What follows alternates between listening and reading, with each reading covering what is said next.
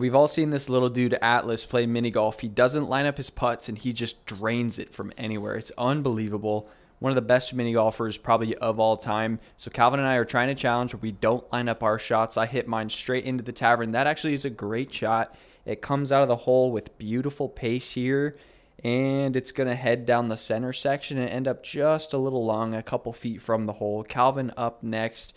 We all know the tavern is a bit like a game of roulette here. Calvin puts it right in the front door, but for some reason, and no one knows why, it just kind of comes out bad. It just hangs up right on the edge, takes a couple of bad bounces, and then trickles over into the wrong half of the green. Calvin walks into it, no aiming, no lining it up, and lags it up in there. It's decent. His third shot here, he hits kind of behind him, and he misses it again. So I'm up next. We're going with the sword twirl off the butt end of the club here. Boop, and it is in the hole. Maybe there's something to it.